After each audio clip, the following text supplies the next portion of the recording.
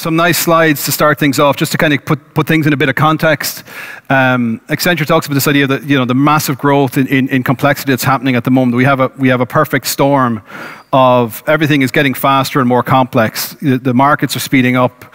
Products that must be produced and moved into the supply chain and quality controlled are becoming more complex, and we're starting to see combinations of services and products coming together.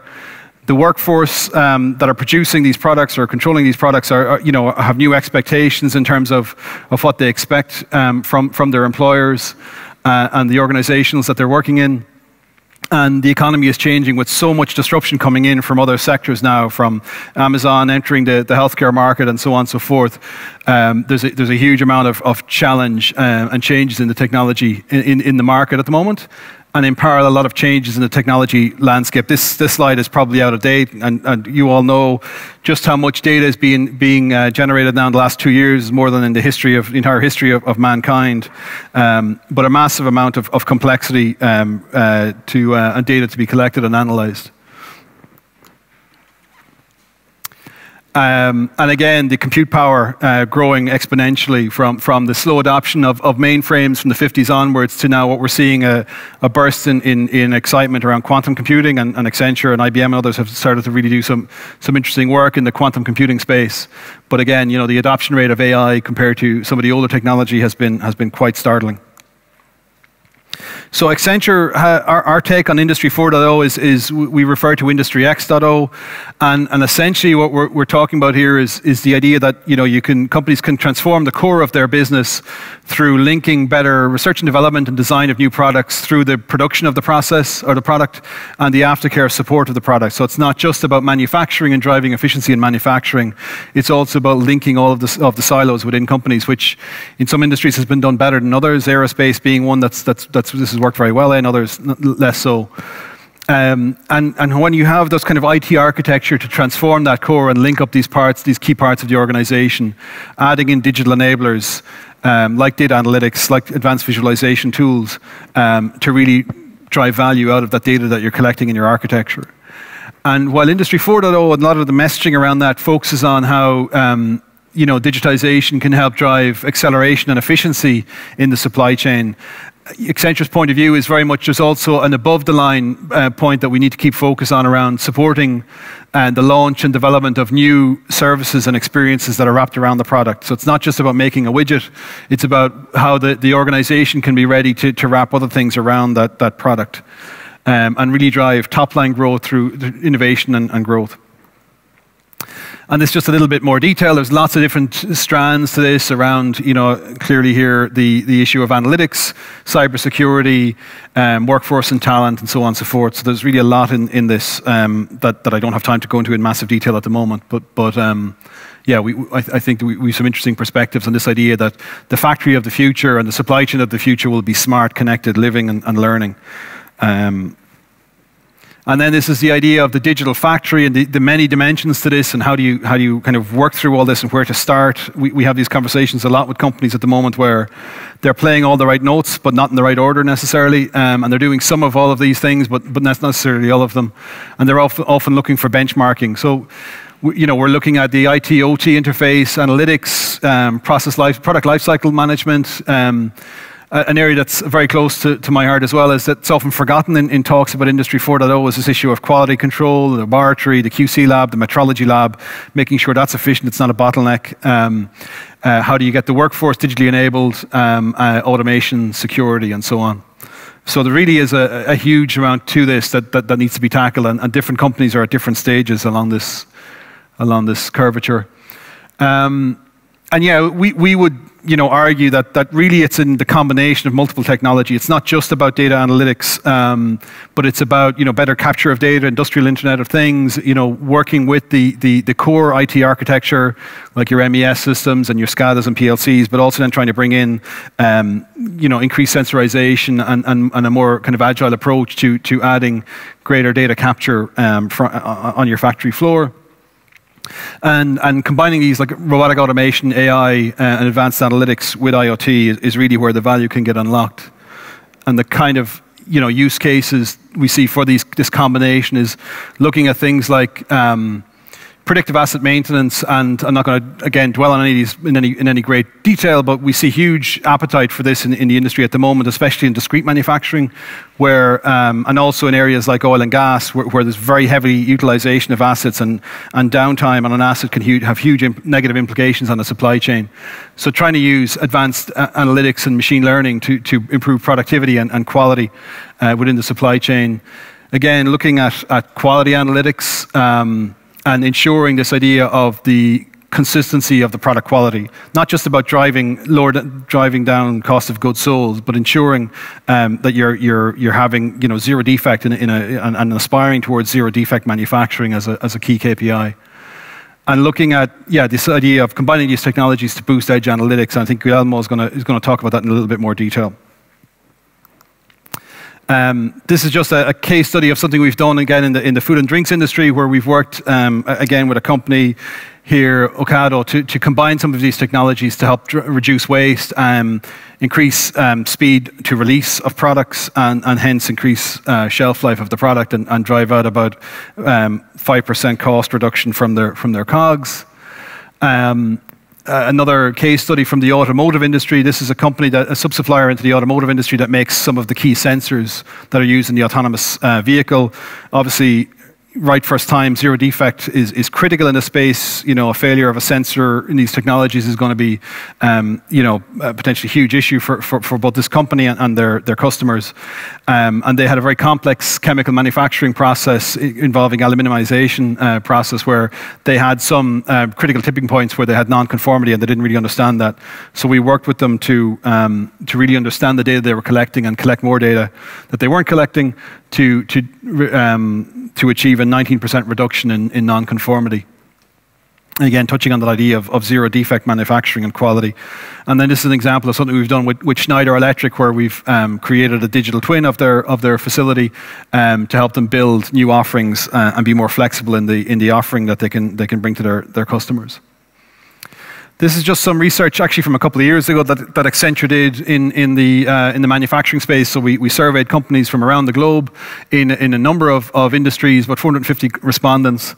And a key thing that kept coming up is this idea of rapidly increasing complexity. So increased complexity, less time.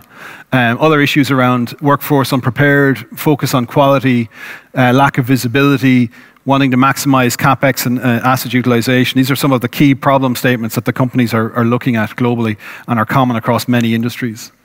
And what we're seeing some interesting stats around the adoption of Industry 4.0 thinking is actually happening quite aggressively in India, also quite a bit in Europe, a little bit of a lag from the US, at this data point at least.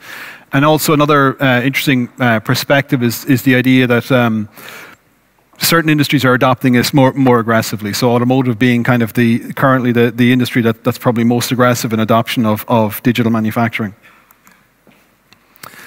And yeah, this is some of the technology that companies feel is likely to have the most impact in their productivity, in their quality metrics, in their ability to innovate. This idea of the manufacturing control tower, which can also dovetail with the supply chain control tower and help companies just have visibility on what the hell is happening in complex manufacturing environments and complex manufacturing supply chains. And you can see analytics and process monitoring really high up there in terms of technology that's already been implemented. So a lot to do, a lot done, but I think it's fair to say 30% adoption is probably still a bit modest, and you would argue, given the amount of data that's being collected in manufacturing, which is, I think, widely known to be one of the largest sources of data collection globally of any subsector, a lot more to be done in actually making use of this data. Just some perspectives on the life science sector, because it's close to my heart and it's a very important sector for Ireland, given the amount of GDP of Ireland that's dependent on the export of pharmaceutical products and medical devices. Right now, the medtech industry is probably a bit ahead of the pharma industry, closer to automotive in terms of adoption of Industry 4.0, and probably a bit of the learning, because medtech is discrete manufacturing, a little bit like automotive. They probably have taken some learnings from aerospace and automotive. So a recent survey just this year that we've done of senior executives from the life science sector would say 56% of companies in the medtech feel they're completely ready for digitization in manufacturing, 42% somewhat ready, and if you look at pharma, a little bit less, more are slightly more are not ready at all, but quite a few, the majority feel they're only somewhat ready. So more to be done there.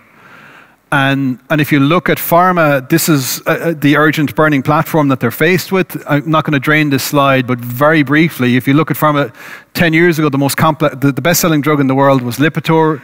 You had to manufacture that by stringing 33 carbon atoms together. Last year, the best-selling drug in the world was Humira. You have to manufacture that by stringing 6,428 carbon atoms together. So this is the point that, again, products are becoming more complex. The other point I mentioned earlier, they're coming at companies more quickly. So 75% of new drugs for cancer were fast-tracked in the last few years. So companies have much less time to optimize their manufacturing process. And they're often launching more complex products with suboptimal manufacturing processes. And really doing it the old way that they did before without digitization is probably not sustainable. They're also focusing on producing a more personalized products, more precision medicine that are, so factories are, instead of making one drug, are making maybe several drugs, and that creates the challenges. And there's other issues there as well around outsourcing, combining drugs with devices and services, and actually making products on a patient-by-patient basis, all of which is creating huge complexity for companies. We've started to do some nice work in this space with a global pharma company, initially more on the supply chain side, where we've used a kind of a fast approach to create with the Accenture Insights platform, which is part of Paul Perotti, who was here earlier, part of his group, and looking at segmenting the company's product family and helping them facilitate management, optimization of inventory across multiple product types, saving about 30 million so far from inventory transformation. And this, again, is some more data from that recent study that we showed where, again, this idea of combining technology, not just analytics on its own, but a variety of technology across big data, digital twin, robotics, AI, assisted reality or extended reality, companies can increase up to 6.3 billion in market capitalization by helping to bring new products to market and save up to almost 100K per employee in terms of manufacturing costs. However, medtech companies would say that the big obstacles they have is this idea that they have great ideas and lots of things to do. They have maybe poor maturity of their ecosystem partners, that they have to bring more companies with them along the journey. And something that comes up quite often with our companies, they've great potential to do data analytics, but they really have a challenge in finding the people to do this. And a number of other points as well that are also up there on the board. This is a project we did here recently with a client where, again, not to go into a lot of detail, but highly complex manufacturing line for medical devices. They had the ability to do root cause analysis at a point in time, but hadn't really systematized this and had a high dependency on their engineers and subject matter experts. And so we worked with them to create an analytics base table, do exploratory analysis, build predictive models, a series of predictive models, not just one, and then built a kind of an easy-to-use visualization tool. So the result was, a more standardized method to find root cause, user-friendly, and essentially directing workers and engineers to the probable cause, with the potential to save almost 7% or possibly higher per production line on that site. And that's just the approach. Again, I'm short on time, so I'm not going to go into this in detail. But again, the approach of taking a short kind of discovery process of looking for proof of value, industrialization, and scaling across the site. And very briefly, just a bit of you've seen some of our folks on the stand here. Accenture has really doubled down on the area of innovation in digital, and we have now got a global innovation hub here in Dublin. It's the largest innovation centre in Accenture's network globally, so we're very proud of it.